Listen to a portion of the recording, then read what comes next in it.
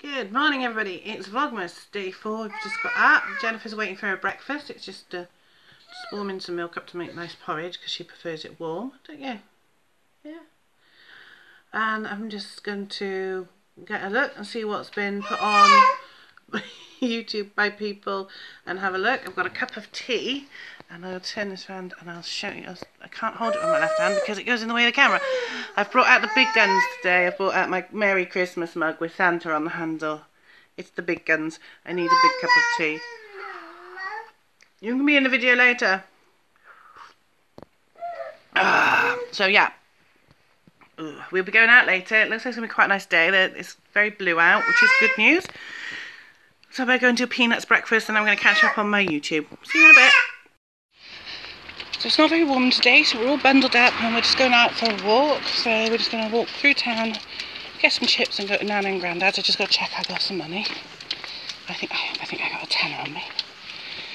And we're going to see if we can find some clothes for her in one of the charity shops. Because she needs 12 to 18 months. It's a long way off yet because she's not 12 months at the end of January, but I'm going to start looking now. She will get new stuff as well. She'll probably get some for Christmas. But I just want to make sure she got some dungarees or something like that, so I'm going to have a look. So, I'll see you down there. So, I didn't actually vlog while I was in the shop looking for clothes for her because I forgot. I was so busy. But I did get her 5 little tops. And a top for me. And it was, some of them are sleep suits, some of them are t-shirts. All 12 to 18 months because we haven't got much of that yet. And I know she's not 18, like 12 months, a year until the end of January, but I just want to get some. And it cost me the grand total of £1.70 for 5 things for her and 1 for me. So now we're just going to walk down to the chip shop. So I just popped into the library, which is on the site of the old Risca Palace cinema. And there was a brilliant display of movie posters. There's Calamity Jane up there and Gone with the Wind. It's great, and there's Elvis down there with GI Blues. It's fantastic. There's loads more on the other side, but their council a bit funny about you filming in their places. They got some movie magazines. They should have asked me because I had loads of picture goers at home. But what I like about this is not only that, but they have these great tables. As you can see, there's one there.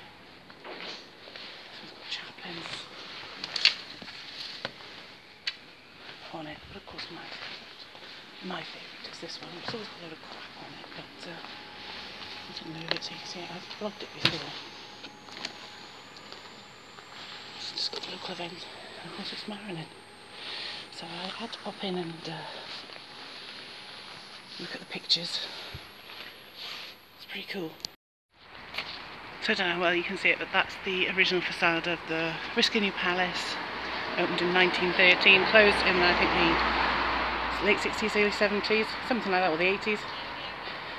Because people weren't going to the cinema, and it lay derelict until they knocked down the back, kept the facade, and built the library there. As you see, we've still got the benches from Remembrance Sunday, the poppies and the soldiers on them. Absolutely fantastic. Love it. It's a great library, great centre for people in Risca. Do love it. So, are you alright? There's my sweetheart. Nice shop next door. Always good. And Lidl's. So, we're going to go and see Grandad and get some chips. Alright. So, Risca and Pontymister, just passing the dentist where I was last Friday, have some great shops. This one's in Pontymister. And it's called Bandbox. And oh, they got a lovely tree, and it's obviously musical instruments, and it's great that a small place like that survives, or a place like that survives in a small town like Risca. So bandboxwales.co.uk if you want to check it out. It's really great. One of our lovely bus drivers being trained. Oops, fire everything's gone past, so we'll carry on down the street. So we've got some lovely Christmas windows. This is Gypsy Jane tattoos. That's a great window. They got RL. And this one is Return to Chic. Exquisite pre-loved furniture and gifts. Again, it's very condensated, but lovely window displays.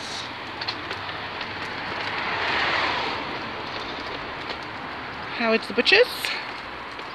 Again, very Christmassy. Accountant's firm, not so Christmassy.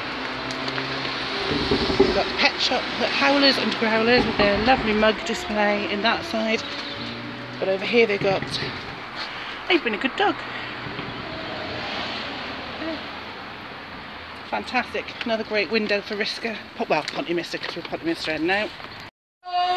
Hiya. This is Churchill's Fish Bar. I'm vlogging. It's Vlogmas. We're into December, daily vlog. Right up to Christmas Day. Right. So this is Churchill's Fish Bar, best fish bar in Briska. Lovely. So come down for my usual, and of course then Bridie gets to play with the baby. Hello. Oh, I had half a smile there. Oh, did you? I did, because I see you smiling on Facebook. I did a big smile the other day, I did. Right, so I've got the chips, and we're heading off down the road now. So this place in front of you, the Bengal Cymru, which is a Indian restaurant buffet, apparently. Haven't tried it yet. This used to be a pub called the Riska House, and I used to work there with Bridie, who you just saw in the chip shop. Most of Saturdays, great. Yeah, haven't tried it, but I want to. We're just going to nip across the road and show you something else, and then it's off to Grandad's. So I wanted to show you this. There's obviously one of the working men's clubs. There's this one in the top club, which is great. Vets on that side. Most of the shops are actually on that side of the road. Coffee shop, another takeaway. One thing Riska's got is a lot of takeaways. We never go hungry, but this garage normally has a yellow inflatable man outside, waving customers in as they come round to the bypass. Just turn round. There they go, Santa! That's pretty cool. We like that. Jennifer's going to have some ice cream with Grandad now. It would have the modern interior thereafter, with plenty of bedrooms and a study. The outside of the property needs some extensive landscaping work, but with the pot of money left over, they could afford to do it justice. Whether it's too large a project and too far from their family are the only questions. So all three houses, we've seen all three houses, now time to find somewhere to mull them over. Indeed. Yep.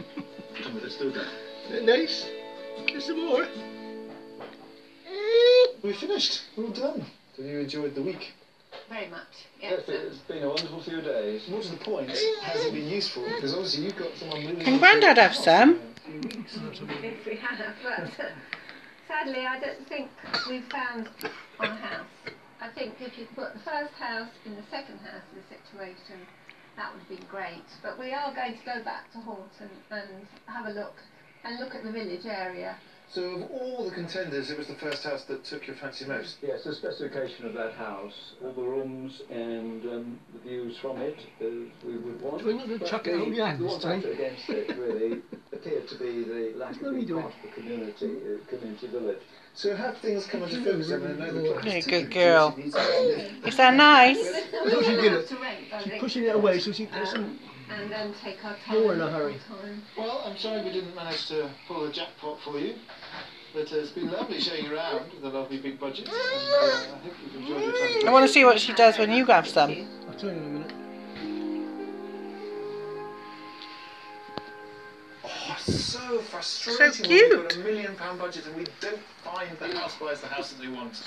But I guess if you've got £1 million to spend, then you really have a precise idea of what it is that you're looking for. Hopefully, though, John and Sue will rent and take a leisurely stroll around Dorset and finally find that dream property. Good that time. But you don't have to wait that long. No, you could just turn on the TV next time and watch more Escape to the Country. Yes. She gets all rigid when she's so frustrated. And if you would like to escape to the country in Northern Ireland, Scotland, Cute Wales, girl. and you need our help, why not apply online at bbc.co.uk/be on this show. Oops. Pick it up, sorry. The programmes to make you feel all warm and fuzzy inside. You only got one hand, it's hard to pick up. Yeah. Christopher Biggins joins That's Paul and loud. Catherine for the Yeah. best. There it goes. Probably the best part of it really is the movement. Granddad have So some? that's where the Go on, pavement then. goes on Shut up. there. Teaser. But here, well here, this is the movement. Well, you're being very good today, letting Grandad have some ice cream. Is it because Mummy's filming you? It's a quality clock. It's not a bog standard Like your movement. vlog. It's better than. So I'm trying to clear up over there so I can... Because the camera video is not going very well at the moment because I got back from my mum and dad's and we had to walk home in the rain because it started raining and the car wouldn't start. And yeah, well, she fell asleep on the way home. So I, excuse me, had a shower and she was asleep, and then of course she woke up while I was halfway through the shower, so I had to get out and sort her out. And she gets a bit upset when I have a turban on my head. So to take that off, and she still cried all the way through my wet hair. So that's it from from me today. I will see you all tomorrow with day 5. Have a lovely evening. Say bye bye, Jennifer. Bye bye.